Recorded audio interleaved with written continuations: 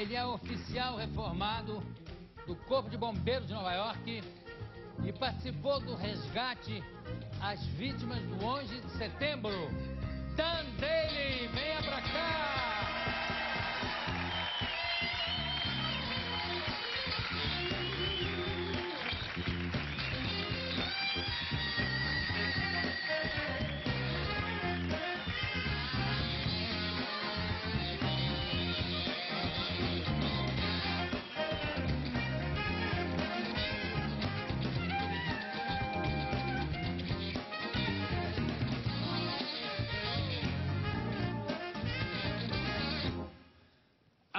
When I met, I'm going to say that in Portuguese. Quando eu conheci o Daly, que foi logo pouco depois daquele desastre horroroso que aconteceu, aquela tragédia, eu disse para ele que um dos meus sonhos, desde criança, era ter um capacete de bombeiro de Nova York. Aí ele disse assim, quando você for lá, me liga, que eu vou arranjar um para você. Pensei que fosse só uma gentileza. Mas quando eu estava para embarcar, minha amiga Ana Paula Ferreira, do consulado, me disse, ó, o Dan disse para você não deixar de ligar para ele. Ele me convidou para ir almoçar lá numa das estações e me deu esse maravilhoso, so beautiful. You cut quite a stunning figure with that hat on, I must say. Yeah, well, and what's the meaning of the number here? Well, 343 stands for the amount of firefighters that lost their lives on 9/11. 343 firefighters. That's incredible. I was very moved by your kindness and especially by this symbol here, you know. And it's actually used. It's not something new, just made for show. No, it's a real. It was used in fires. It's the real deal, Joe. You know. Jô Soares, you got to get the real deal. Oh, come on, come on. Well, thank you very much. Guarda com carinho. You know that when I said, what I'm going to do with this helmet when I'll go through, to get into the plane, through customs and everything. Especially because at that time, everything was even tighter than now. The security measures and all that. And I took it in my hand because I couldn't put it in my luggage. It wouldn't go. So I just passed with the helmet. When the guy saw the helmet, said, you can go. You don't have to pass through the X-ray. Really? Yeah. But because it was very near the thing, right? There were probably some people that were very afraid on the plane when you got on with that helmet. Well, maybe they felt secure. Yeah, well. The man is here. It is. It's a New York City Fire Department helmet, so there you go. And you know I have a special gift for you today as well. Come on. I got a new fire helmet for you. Yeah? And it's the foldable kind. It's our latest model here. FDNY Fire. There you go. Thank you. Thank you very much. And see if it...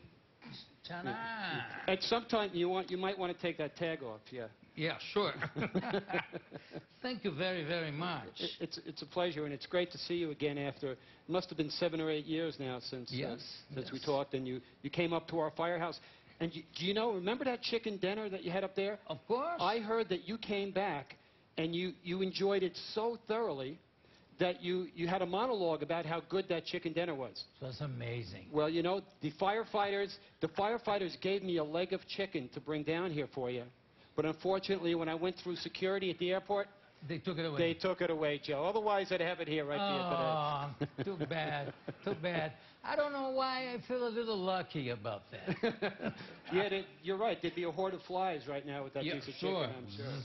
It's funny because I didn't know that you do your own cooking, right? And on the station, and the cook varies when the firefighter is a good cook or not so good cook, right? That's true. If he's not such a good cook, I wouldn't want him cooking for me. Yeah, right. Yeah. And the conditions of the, I don't know if you're allowed to say that, but I mean, I know that the New Yorker firefighters had the worst pay in the whole United States. Is it still like that? The state that pays the less? Well, I don't know if we're the lowest, but we're pretty low. And it's very fiscally constrained now up in the States. So all the salaries are being cut. Yeah. The value of the properties have gone down. So it's really, really a tough time, especially if you work for the government. Yeah, well, now I know that. But I mean, at that time, it was incredible because the argument was that it was such an honor to be part of the New York Fire Department that they say, oh, okay, you don't get so much money, but you are in the New York Fire Department, it's a big thing. It's a big honor to be in there. Yeah, well, it's the same thing if they were to say, hey, Jô Soares, you're on this great night TV show. We don't have to pay you. You get your name out there in front of the TV. I mean, you know, exactly the same thing. Yeah, so I think you know what we're talking about. But the point is that firefighters really risk their lives, and all of them have to have an additional job just to pay the bills. Yeah. So no one wants to get rich on the fire department. We're not there to get rich. We're there to serve the people. But you have to have another work on the side. Yes. Everybody has another job. Yeah, I know. Well, I talk about that. Yeah, my job is cooking chicken, as you know. Yeah. And you do it. And unbelievable, splendid. right? Now, Dan, what are you doing in Brazil this time? Well, I'm very fortunate. I had the opportunity to bring 4 wounded veterans down here who lost their legs, and they wanted to do a Rio marathon. And yes, sure. it was a great marathon. 4 really brave troops. I've been volunteering with them for the last 8 years. And I gave the consulate a call when I was coming down and said, I'm going to be down here. If you have any schools that I could speak at. So they did a fantastic program. We talked in the City of God as well as El Alemán to the students. And the soldiers came in and they presented speeches to the kids. And what a wonderful experience was. Even though the neighborhood is what it is, there's sparkle in the eyes of those children, and you can really see the hope for a better future. I think I have a photo. Let me take a look. There. This is some of our Achilles people. I believe this was in Poland, and as you can see, we have these special bicycles, and that's a wounded veteran down there who's missing both legs. And it's great because when these guys come back, some of them are 19 and 20 years old, they feel like their whole life is gone. But they come out and they participate in these races and they feel a lot better about themselves and they start regaining some self-esteem that's really so important to them. Sure, they feel part of it. Yeah, it's mainstream, yeah. And it was great to see him out there in Rio. Rio's such a great city, isn't it? Yeah, it is. You know, it has nothing to do with the bikinis. Nothing at all to do with those beautiful little bikinis. That we weren't interested at all in that No, stuff, I can see that. Yeah. Dan, you were in place, you were at the local of the 9/11 thing. Yes. I think you had a brother, too, that was there. Well, I had a nephew that was up above the floor, and he's one of the few people that made it out of the building. They told him to stay put, but he was above the floor where the planes hit, and he was a carpenter, and he's very fastidious about some things, and he wanted to get out, so he searched, and he found an open staircase, and he found himself out of the window and ran for miles and miles, just with that fear in his heart. You told me a terrible story of somebody, one of the firefighters, that was going to help a lady that was under a lot of stones, just her arm out, and when he pulled it, it was just the arm. Well, it was a lady's hand sticking out of the dirt, and she had a wedding ring on, and that made it very real to us. You know, that she had a husband, she had a matrimonial ceremony, and myself and another individual had to chop that arm off from the rest of the body so it wouldn't be lost in the debris. And just doing that, just the act of doing that to a human part with a shovel was something that forever is etched in my mind. You know, there's one thing when you can't believe it's a coincidence, but it's amazing that there was somebody, some French documentarist that was doing a documentary about a rookie. Yes. And exactly, he filmed the first and the second, at the place where he was, he managed to film the whole thing. So they have a register of that tragedy. Yeah, and he was actually in the in the bottom of the building, he went into the command post, and he got pictures of Father Michael Judge and a lot of the other people that were still in there when the building collapsed and lost their lives. Yeah. So it really is an epitaph of extraordinary proportion. And people coming out of an elevator that went down, got to be at the first floor, and they looked like zombies because they were going out and they didn't know what the hell happened. And at the same time, people were jumping out of the windows, Yeah. and they were landing all around them. We lost several firefighters from people who jumped out and landed on them. Tell me, Dan, how many?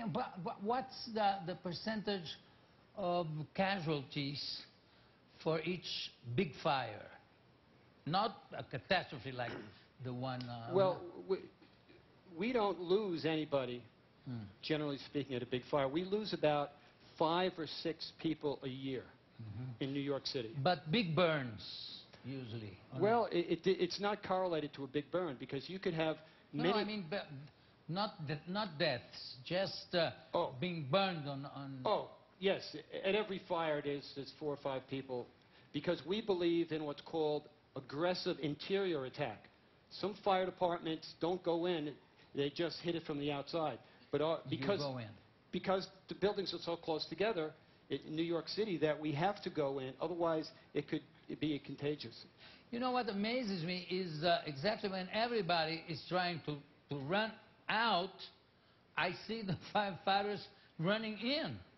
It is, especially in 9/11. I don't know, you probably saw that photo of everybody running out of the building and those firefighters just coming up. And what you see on their face, they knew they were going to their death. Yeah, they knew. Yeah. You were born in London. I was, of Irish parents. So, and how did you go to America? And you have a name, the same name, Yeah, well, more or less the same name of a great American actor. Yes, musical actor. Dan Daly, tap dancer, and I know you have a musical. But I'll tell you, I was 3 years old when I came to this country, and it was a very difficult time for me. I remember telling my mother, I don't want to go to America, and she said, shut up and keep swimming. I would like to show the 3 photos that I have eating your famous chicken. Oh, that's right. And again, my look at that. Look, there he is. Now, doesn't that look good, folks?